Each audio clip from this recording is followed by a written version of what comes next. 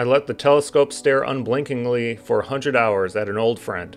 Come with me and let's peer deep into the core of the Andromeda Galaxy. Welcome to Seti Astro.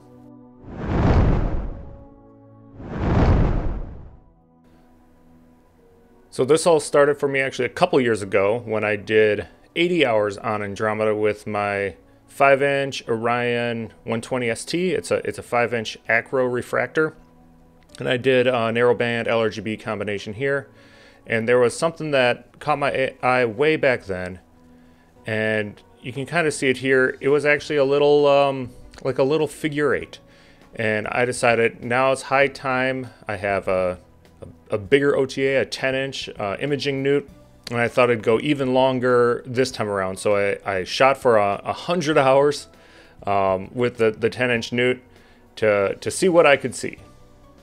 And before we get into the full image and all the captures and stuff, on the left is what I had with the 5-inch refractor, and on the right is with the 10-inch Newt.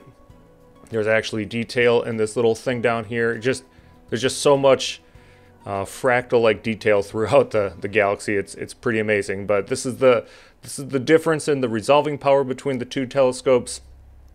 And like I said, this was 80 hours on the left and now 100 hours on the right for a complete rework of Andromeda. So let's get into it. So for luminance, I took 256 2-minute exposures, and the luminance is just really cool to look at as well. I mean, just these little subtle things throughout, and just that fractal detail is everywhere through this whole galaxy. There's just rippling bits of squiggle. For the color data, R, G, and B, I got 112 3-minute exposures for R, 96 3-minute exposures for G and B. And both these I did bin 2 because I really wanted the color data out of it.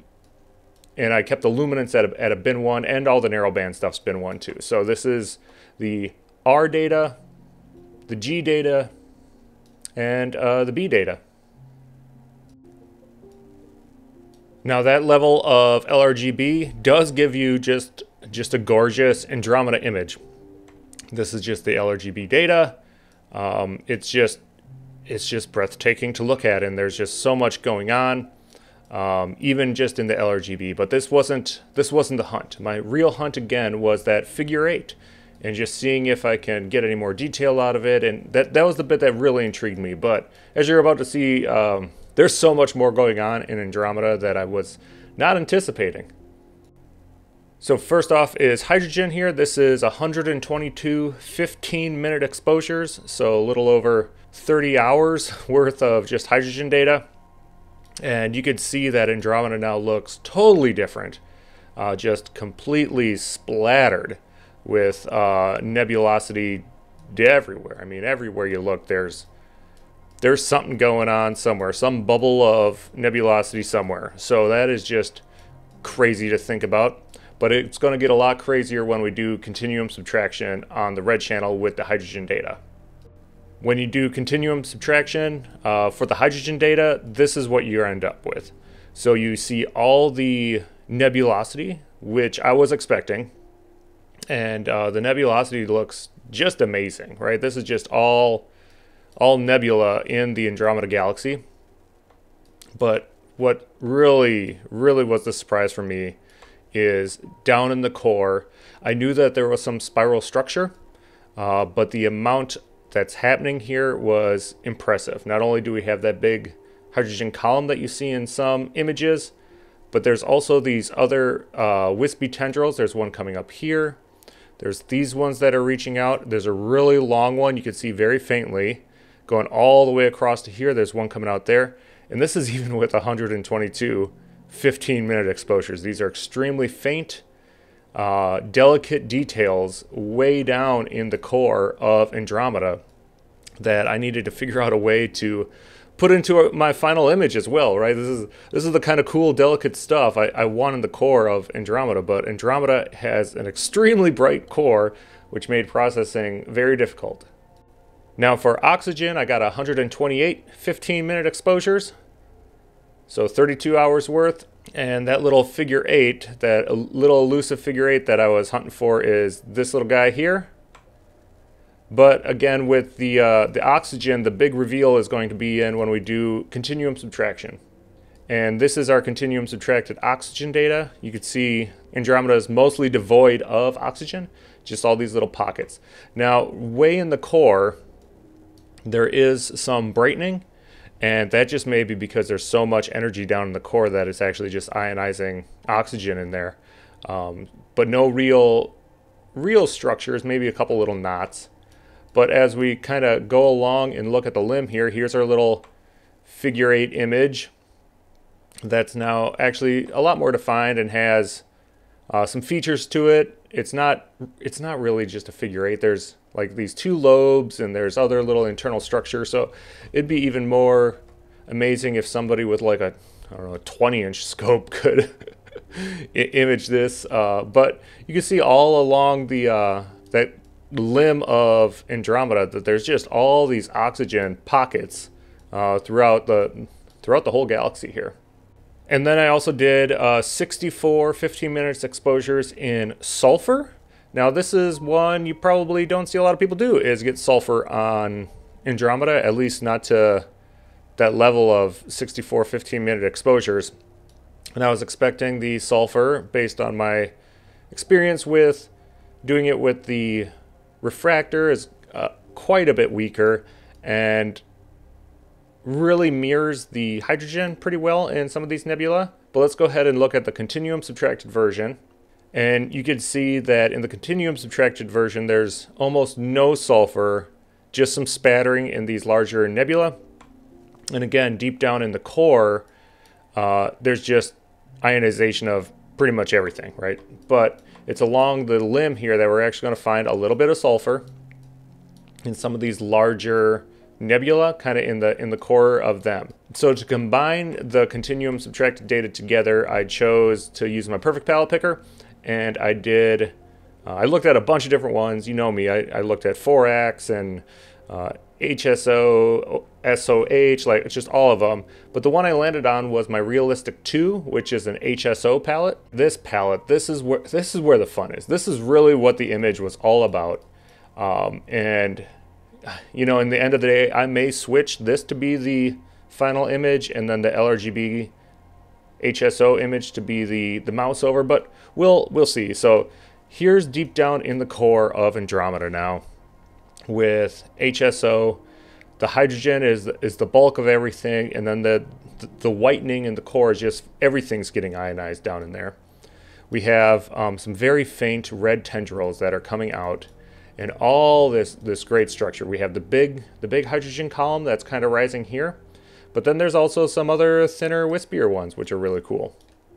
And then zooming in, now this is really what it was all about. Here's the nebula in HSO in my realistic palette, moving along the limb here.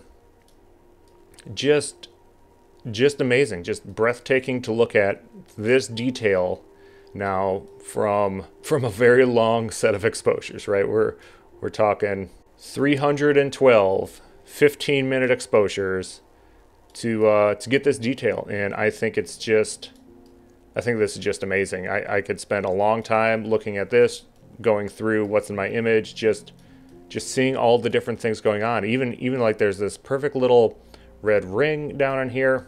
Just so cool to look at, all of it. And especially on the one limb where there's the additional sulfur that was found as well, kind of adds. I know green's not in space, but in the HSO palette, I think it adds quite a bit to have it kind of in that realm, to give it some of that different oranges, yellows, and greens if it's really, really bright in sulfur. Like this little point here being so green, I mean, that's a dot of sulfur down in there. So that's pretty cool to think about as well. So where I spent my biggest time was how to fit this amazing narrowband continuum subtracted HSO palette data into the LRGB data. So again, here's the narrowband data, and the LRGB data. The LRGB data is just so bright in the core, just screening one on top of the other. It's just not going to work very well for us. So I spent a huge amount of time masking, layering, using like Wavescale HDR, in PixInsight using HDR multiscale. Just pretty much every tool I have or own, I try to use to get these to merge and play nice. Jurgen's toolbox in PixInsight, layers in Seti Astro Suite Pro, just everything. And I'm hoping what I ended up with finally is a good representation for all the data as a whole together. I really hope it does it justice. I mean, 100 hours is a long time for my telescope to be pointing to the sky, and I want to try to do it some justice for the amount of time that it took. So this was my final image. This is where I ended up. This is the full LRGBHSO combination of it all. I did my best to try to tame the core of Andromeda down, so we had structure going almost all the way to the core. It's not going to be as magnificent as just looking at the narrowband data itself, but you could see some of this thin red tendrils that are up and about. All the nebulosity is in there all throughout it.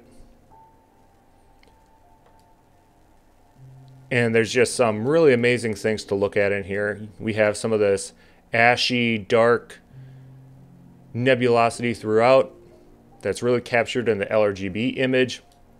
We have our narrowband data, especially in some of these very dark lanes where it's just like shining through way up here. The blues are coming through from some of these oxygen little bundles, including some really cool ones by like this yellow golden star here. Just a lot going on in this Andromeda image, a lot more than I was initially anticipating. Now going over to the core, we could see the spiral structure going all the way to the core from all this hydrogen and some of these other hydrogen bubbles, that little red ring. Some of these moving along these dust lanes, which is cool to see that some of this hydrogen structure follows these dark dust lanes. And coming up to the outer limb here of all those different hydrogen nebula, where it does overlay with the bit of the LRGB. And then looking in the background, beyond the Andromeda, it may look like a lot of black nothingness, but very, very faintly in the background, we do have some other little faint fuzzes, some very far away galaxies that are just out of sight, you know, kind of beyond the glare of Andromeda, and one actually peeking through right here on the limb of Andromeda itself. So I hope you guys enjoy this image as much as I am enjoying it and scrolling around and looking at all the cool features. Be sure to look at just the narrowband one as well. I do have it uploaded to Astrobin. With the mouse over is going to be the narrowband continuum subtracted view, so you can kind of see how the two compare and how they line up. I have all my acquisition details. Like I said, it was 102 hours of integration time. I have the LRGBHSO, I have the narrowband HSO one, I have just the LRGB. I even have just the hydrogen, so you can see all the different detail in there like that. And then I have a little bit of write-up and some cropped in spots that I really liked looking at, especially in the core. I rotated the nebula along that one limb. Some other close-ups of other spots that I really enjoyed. Here's that figure 8 that now really isn't a figure 8. You can really see all the detail in it. And I also have a composite. I thought that'd be fun to show people, especially if those individuals aren't in astrophotography. What it takes to do one of these images, right? We have our RGB data, we have hydrogen, oxygen, sulfur. That combines into the HSO image. We have our RGB image, and then I have my LRGBHSO, and then also adding the stars back in at the end. So there's a lot that goes into constructing these kind of images as well. A lot of the time you spend many, many, many hours trying to process your image. And I know for me, I'm still not happy with my image, but I hope it does it some justice. And I hope you guys get as much enjoyment out of this image as I do right now as well. Please comment, like, and subscribe.